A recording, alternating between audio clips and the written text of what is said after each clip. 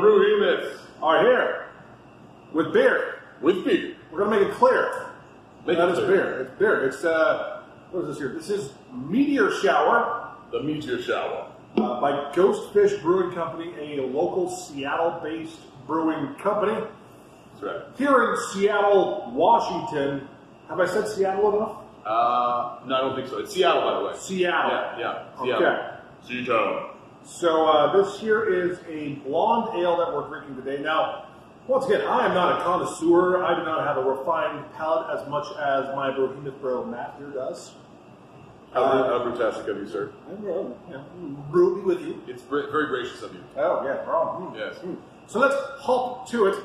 Oh, this is terrible. How unfunny.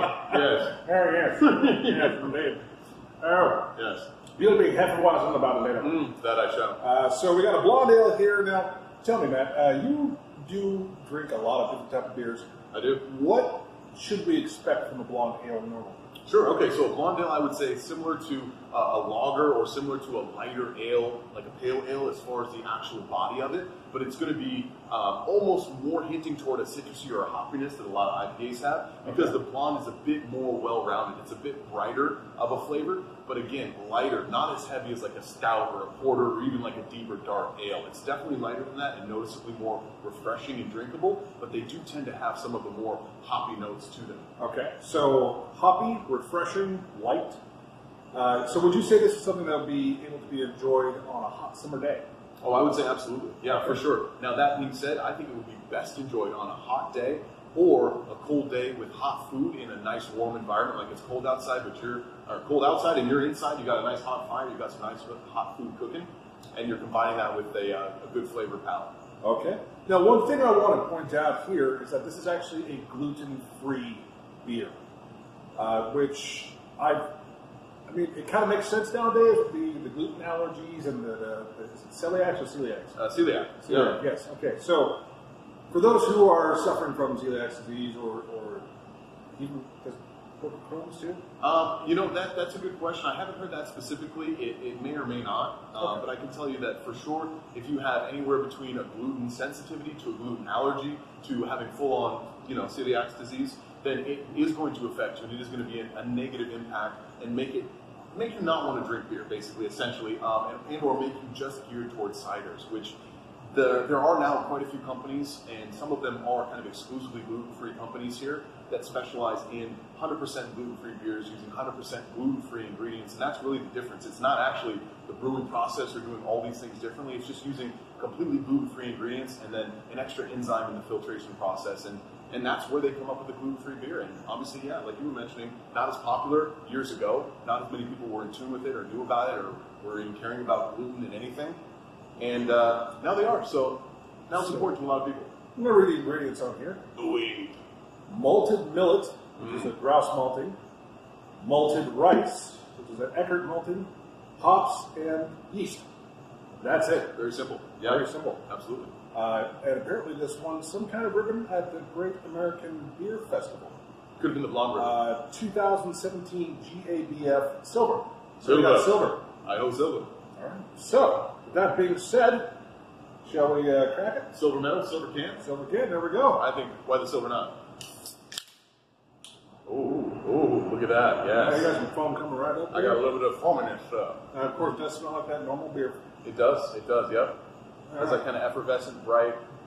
Effervescent. Yes. It definitely smells like a domestic beer, a craft beer of some kind. It actually, because it kind of reminds me almost of a Budweiser. Sure. Yeah, I get a little bit of that note too. I think that's the rice. The rice, exactly, precisely. Because a Budweiser, true to life Budweiser, is a rice beer. So when you get that first initial kind of foamy note there, definitely reminiscent of Budweiser. But hopefully the taste will be a little bit more impressive. All right. Bottoms up. Bottoms up, sir.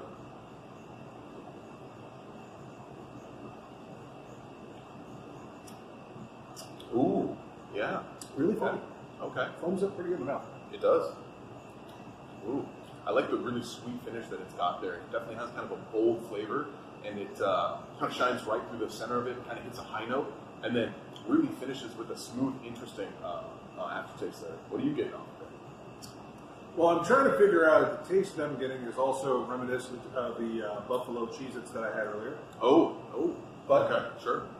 it does kind of cut through that. So now I'm getting it here. Yeah. Definitely getting that maltiness on the very, very last bit of the flavor note. So I've found that I myself am actually a fan of a little bit of maltiness, especially from that the Scotch ale. The Scotch ale, the Pike's Brewing. Yeah. That was your favorite of all the Scotch ales that you've tried out of them all, hands down. So the fact that this has maltiness to it is very nice. It's also, as you said, to expect it to be a little bright, so I'm looking for those bright notes. And it sits on the tongue very well. It does, right? It does, yeah. It doesn't come at you as intensely or brightly as an IPA would, but it's noticeable, and then it's smooth and crisp, and then finishes with that kind of malted note. Yeah, it has a little bit of a sting to it, like not a bad sting, just right, like that fermentation zip. Yeah, exactly. A little bit of sharpness, but in a good way. It's actually, this is rather enjoyable. I would definitely agree, yeah. And definitely very drinkable. The more I sip on it, the more those flavors kind of blend together, and even the sharper notes tend to be smoothed out just as it continues to hit the palate. Rounds it out at the end. Yeah, 100% it does, yeah. I'd say this would go to a hot dog. Ooh, hell yeah. Hot dogs, chips, fries, even barbecue. I feel like this would be a nice, good barbecue kind of beer. Yeah, really refreshing. This to me screams like red meat or barbecue because it's so light, because it's so crisp. Yeah. You can pair it with barbecue chicken. You could. Because you got the barbecue flavor. True. But without it, I don't think it would go as well with chicken. Just because you have the light flavor of the chicken, you got the light flavor of the beer, you kind of want something to balance that out. Right, yeah. True enough. So, I mean, like a good steak, good hot dog, good, see that working. Good burgers. Yeah. Ribs. Yeah, it might be better than a hot dog anyway, because you're throwing buns there and you've kind of defeated your gluten-free purpose, haven't you? Yeah, you kind of killed two birds, but then taken one stone. Damn stone. I knew it was coming. Oh, it's totally foamy. Like whatever I take, it's if you let it sit in your mouth, it starts to become more foam than beer. Interesting. Yeah. It's reacting with his nuclear mouth enzymes. It's good though. Now, to be honest, this would be a beer that I would recommend to people, even if they don't have a gluten sensitivity. Yeah. If they're not offended by gluten at all. Yes. Yeah, right? Why not? They're not offended by gluten, they don't love gluten, they don't hate gluten, they don't care about gluten. Yeah. But they're also not needing it. It's still a good beer either way. And the fact that it is gluten-free does open it up for other people who would like to enjoy beer. But, unfortunately that damn gluten gets in the way. I like the name of it too, Meteor Shower. The actual design of the can is really nice. I'm not a big fan of fish, but the way the ghost fish looks, it looks like something that I'd be watching like out of like some kind of anime, maybe? Right, yeah. Some unique artwork. It looks very cool. It looks almost a little futuristic, too, if you ask me. Almost Dungeons and Dragons for like some kind of... Sure. Nerd alert! If you look at the Monster Manual, there could be something that looks like this little thing. Nerd alert. Nerd. But yeah, absolutely. I mean, it is just cool and it's unique and it's different for even being a bit more simplistic in the overall image. It is just very cool.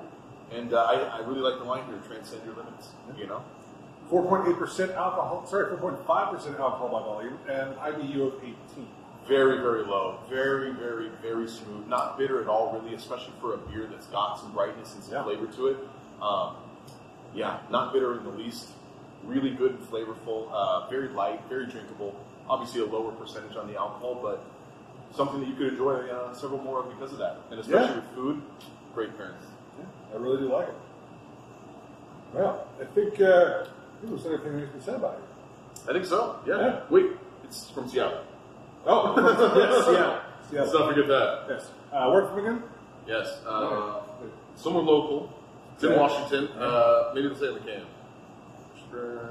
Brewed in Seattle. There we go. There it is. Yeah. I knew we'd get there. From the Pacific Northwest. Yes, sir. Now, of course, also, I'm just going to say, being a blonde ale, it's also a very light color. And we'll end on that note. Not light on the verbs. Light on the color. Yeah. But it's great. Well, thank you all very much for watching. We do appreciate it.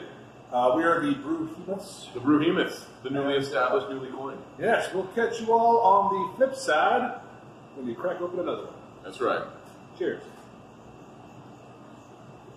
Keep your hearts warm and your beer cold.